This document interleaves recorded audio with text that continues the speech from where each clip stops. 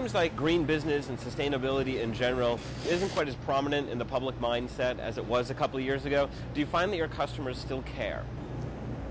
We do. In the general consumer's mindset, it's not as prominent. But I can tell you in the business arena and our business customers, it's very prominent. It's as prominent as it was a couple of years ago, if not more so.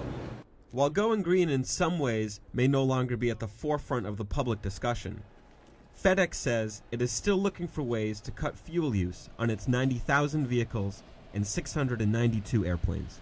With respect to our vehicles, we have a 20% increase in fuel economy by 2020. So that's a miles per gallon basis. Currently, through our FY11, fiscal year 11 timeframe, we're at 16.6%. So we're 80% of the way towards our target already. And we're looking at a new goal as a result. I mean, we're making such good progress in that we think that we can set a new goal.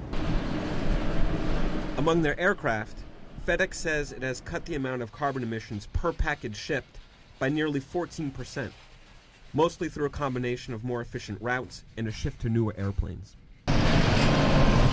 The company recently increased its goal to cut its aircraft carbon emissions by 30% per package by 2020.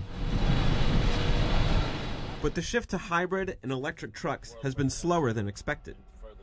The company only operates 330 hybrid electric and 130 all-electric trucks out of a fleet of tens of thousands of vehicles in North America. The big challenge? Cost.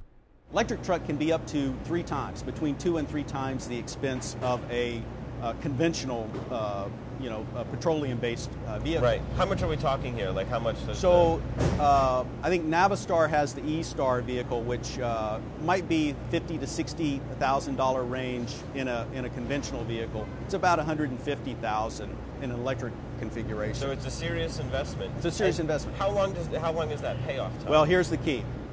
It's an upfront capital cost, but on the back side of it, on the operational side, from what we've calculated and what we've been observing for our vehicles, is it saves between 70 and 80% on operational costs. And the money saved is key.